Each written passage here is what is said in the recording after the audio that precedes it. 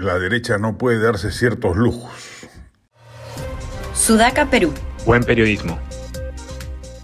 El otro gravísimo error que está cometiendo la derecha en su lucha contra el gobierno es la actitud excluyente que muestra respecto de cualquier opción de centro que empiece a perfilar también una línea de oposición.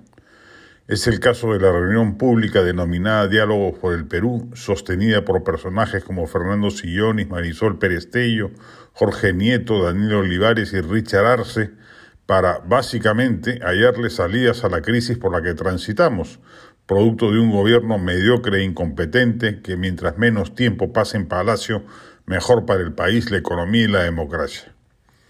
Lejos de saludar que también desde el centro empiecen a aglutinarse fuerzas en la misma perspectiva, la derecha tradicional se ha dedicado en redes y medios a zaherir a los protagonistas de la iniciativa, descartándolos como posibles futuros protagonistas de una acción común que integre acciones conjuntas. Así no se llega a ninguna parte. La derecha solo está construyendo el camino de la inocuidad de sus acciones de protesta cada vez más raras y de convocatoria menguante.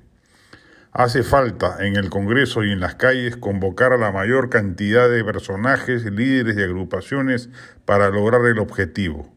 Se acaba de ver en el Congreso. Sin los votos de Perú Libre del ala cerronista, la oposición derechista no hubiera podido ni siquiera censurar a la exministra de Trabajo Betssy Chávez, y se quiere dar el lujo de excluir partícipes en la acción opositora.